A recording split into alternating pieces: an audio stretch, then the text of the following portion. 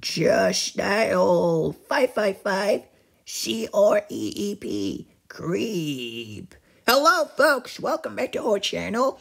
This is your friendly neighborhood Goosebumps boy, and today I'm going to be reviewing Calling All Creeps. Calling All Creeps, indeed. Number 50 from OG62. So basically, before I move on to the book itself, I'm going to say a few things about the front cover, as I usually do. Wow, the front cover is so amazing. One of my favorites from Tim Jacobus. I gotta admit, this front cover is so scary and so well made. And it is definitely one that back when I was starting the Goosebumps books, I used to just, look at this front cover and I wonder about what this book could possibly be about, wondering what the story could be. And I remember feeling so curious and wanting to read this book, really, in order to know exactly what it is that happens in this book. And it's such a great picture that I really thought to myself, you know what, let's read it. So I read it about 2 years ago, which is basically when I started this Goosebumps journey, and I remember it feeling so good. I remember feeling like this story was pretty good. But yeah, that was thanks to the book, to the front cover that made me want to read this book. And there's a Goosebumps YouTuber I really enjoy. Check him out. His name is Goosebumps Godzilla. And basically, this front cover is his profile picture. It's his profile picture, this front cover. And I can totally understand why anyone would want to get this as their profile picture. And this is such a great work, really, from Tim Jacobus. Such great art. This illustration is definitely one of Tim Jacobus's best illustrations, in my opinion. So basically, what do we have? We have a phone booth, and basically we have these lizard creatures / human beings. Like they're standing like humans. Like they stand like humans. They're wearing human clothes. They're wearing those human clothes, but basically they're purple lizard creatures, right? So basically, they even look a little bit like alligators. Look like alligators, lizards, and basically, yeah, they're purple, and they have those yellow-green eyes, and basically the yellow light, this kind of greenish glow, is kind of pouring out of the phone booth. And basically, it sounds like they're in the spotlight to some extent. It's like the light is shining around them, and I like it. And I really believe that it's a great way to put the focus on those characters. And basically, it's night out, and you have some glittering stars in the sky. And basically, the sky is getting dark blue, and it's pink, near the fence. which would indicate that the sun is probably setting, and that's really beautiful in my opinion. And even the front, the color behind the Goosebumps title is pink, so it reflects that kind of pinkish color from the sky, and also the purple from the purple color from the lizards. From the lizards' faces and hands, and I believe it's so cool. And these characters, yeah, they look like teenagers. Obviously, one of them is wearing a cap in reverse, but yeah, in reverse. So basically, they look like your typical teenagers, middle schoolers. But basically, that's pretty much it. And they're wearing some blue shirts and jeans and so on, and one of them, yeah, is also wearing a pink sweater, and it's reflected by the sky as well. But yeah, that's pretty much it. I don't want to spend too much time on this front cover, but I wanted to let you know about this book cover as I really enjoy it. So let's move on to the book itself now that I basically spent some time talking about the front cover. Let's move on to the story itself. The story itself. So basically, our main character is Ricky Beamer.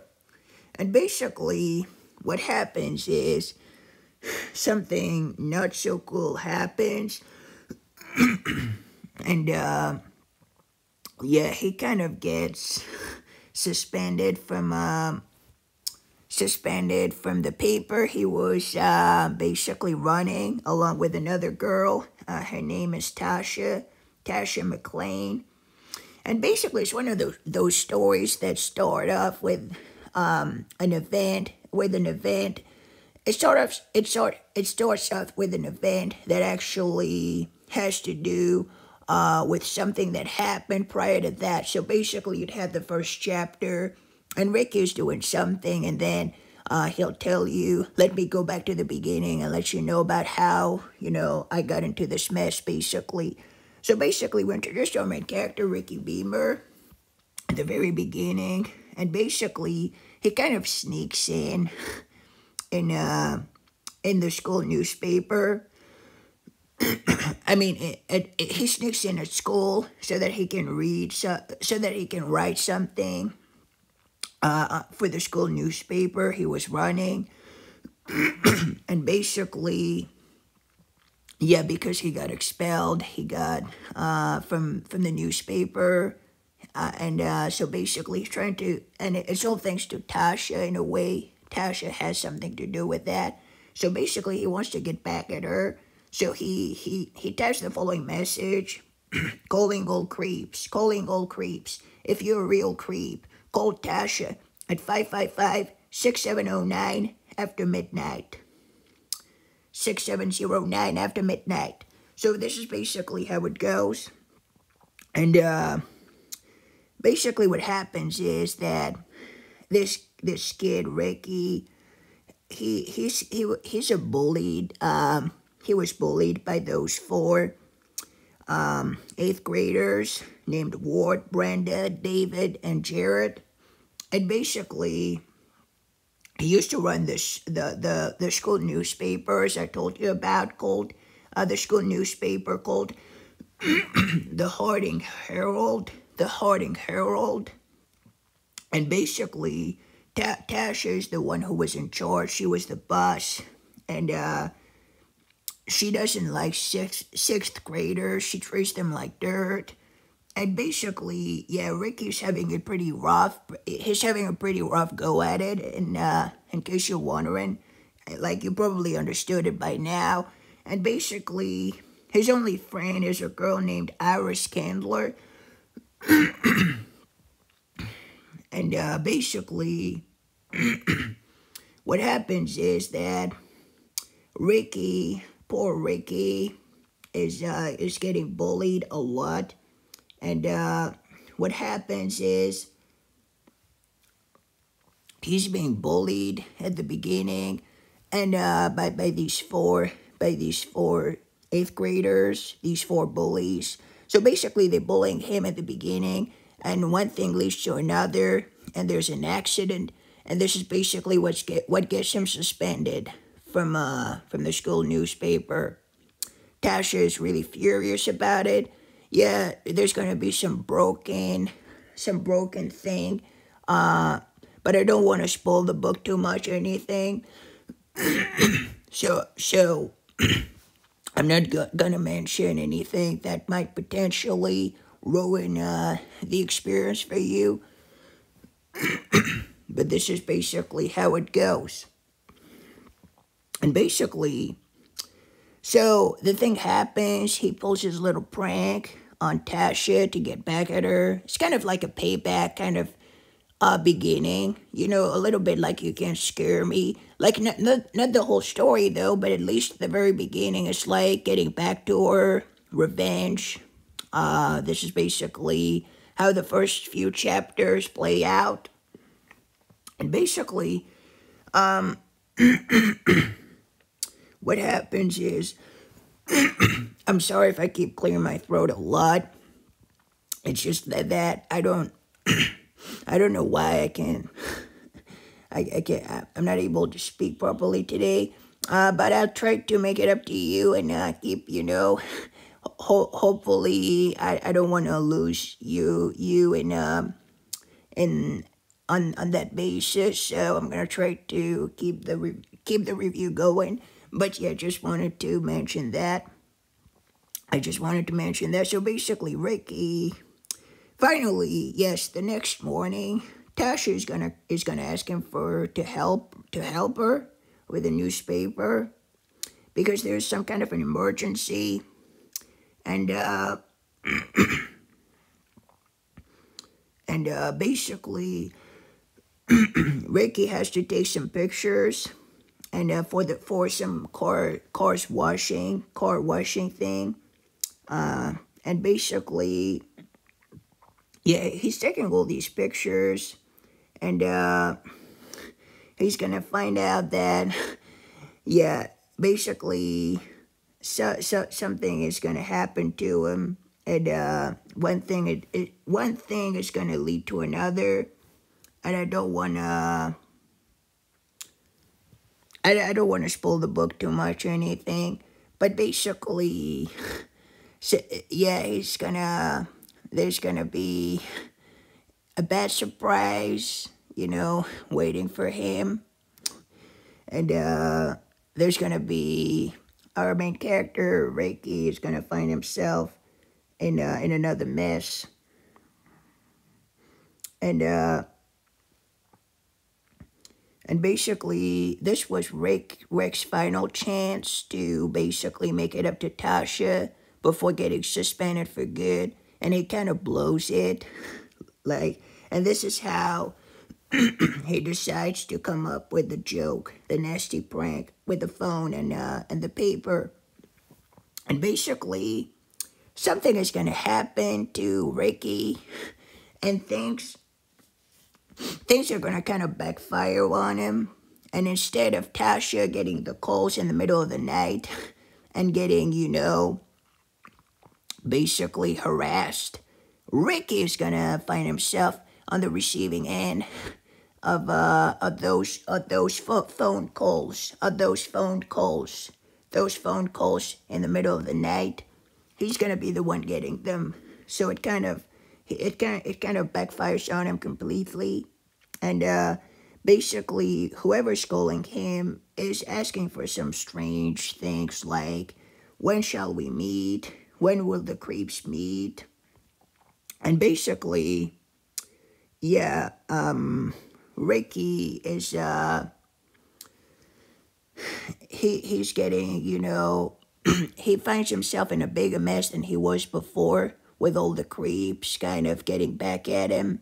Instead of Tasha getting,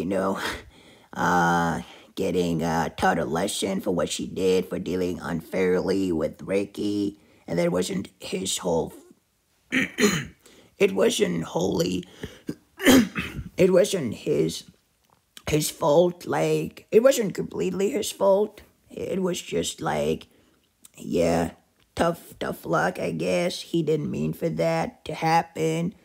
He wanted to teach her a lesson, but now he's the one who ends up getting being taught a lesson of his own. So basically, yeah, he's gonna be, I don't want to spoil the book in any shape or form, but basically those purple lizard creatures you see with those long tongues in on the front cover.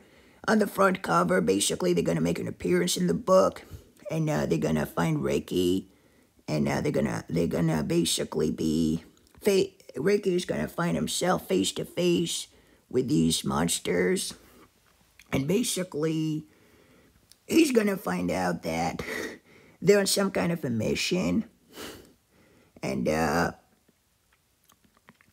basically it's all part of these creeps trying to invade the Earth, and basically they're the future, and Rick and human beings are the past, humans or history basically, And basically, Ricky is being asked to basically help them along with their mission. And they're going to give him some identity seeds. Some identity seeds. That's what they're called. And basically, he has to slip those into. He has to plant them into the food in the lunchroom, so that basically anybody who eats them, who eats those seeds, will become a creep, and basically that's how their reign of terror will start, and human beings will finally be annihilated, and now they'll be replaced by creeps. Basically, that's how it happens. And one thing leads to another, but I'm not going to spoil the book in any shape or form. But yeah, then the story plays out, and then you have the final twist. And yeah, this is basically how the story ends, right? And yeah, I guess that's pretty much it for the story. I guess that's pretty much it. I apologize if I spent a lot of time talking about it, but there was so much to say. So, calling all creeps, finally now I can get to my personal thoughts on this book after spending so much time talking about it. So, for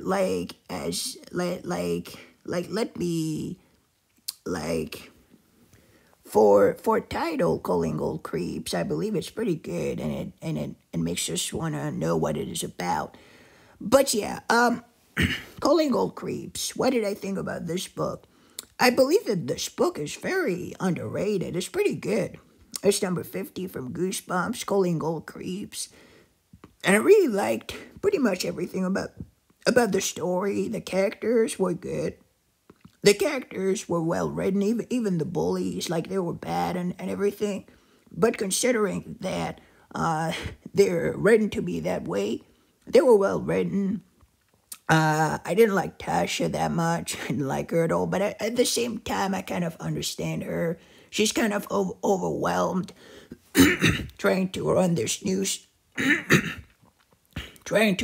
newspaper on her own. It's kind of difficult for her to deal with all this, and Ricky's not making it easy for her. Ricky was a nice character, in my opinion. He's pretty relatable as she's getting bullied. But yeah, I really liked the beginning with the whole build-up thing, and how, the character is going to tell us, the main character is going to tell a story in a way about how it happens, how everything starts. I like the fact that it starts with some event that we don't know about. It's just him sneaking in at his school in the middle of the night, and we don't know what led to that, but then we're going to be told about it. like one of these movies where you have an event taking place, and then it shifts to, let's say, 24 hours earlier, 24 hours ago, or something like this. It's pretty much what we have in the story. It tells us what happened before that, and I think it was pretty good. I believe it was pretty good.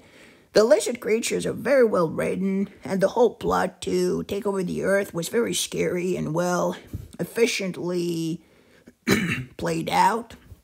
It played out very efficiently, and you kind of feel for the character. His whole revenge thing, you understand him, you understand that he doesn't want to, he was treated unfairly, and he wants to get back at the boss, and you kind of understand this in a way, in its own twisted way. It kind of makes sense, but then you feel for him. You're gonna be feeling for him as he's the one getting taught a lesson of his own, and he's the one. The whole situation backfiring on him.